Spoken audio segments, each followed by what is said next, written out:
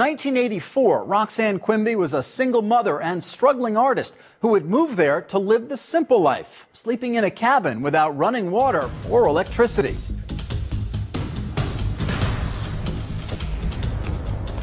She might still be in that cabin if she hadn't met a beekeeper named Burt.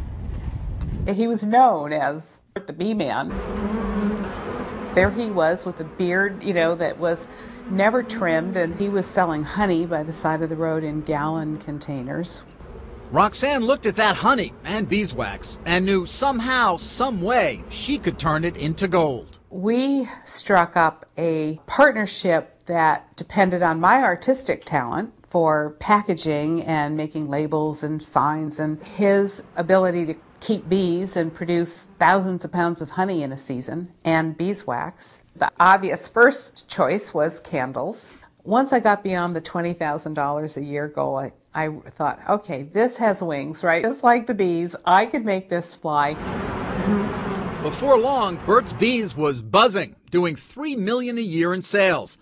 Roxanne kept tinkering. Sometimes the most inventive, creative ideas come out of accidents, serendipity. Who knows where they come from? They just kind of fly in and, whoa, let's try that. And one of those was lip balm. That was the pivotal product. I had a little recipe with beeswax and oil and some peppermint, and heated it up on a saucepan and put it in a little metal pouring cup. Roxanne realized that to grow Burt's Bees, she'd have to leave Maine. So in 1994, she set up shop in North Carolina. Our first engineer started building lines so that our little lip balms could be filled without the kettles. Just put that little filler a little faster and the conveyor belt a little faster, and that's called ramping up.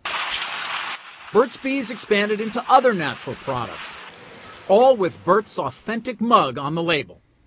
If we can put a face like this bearded hippie, on your beauty product, it's got to be good, right? It's got to be a good product.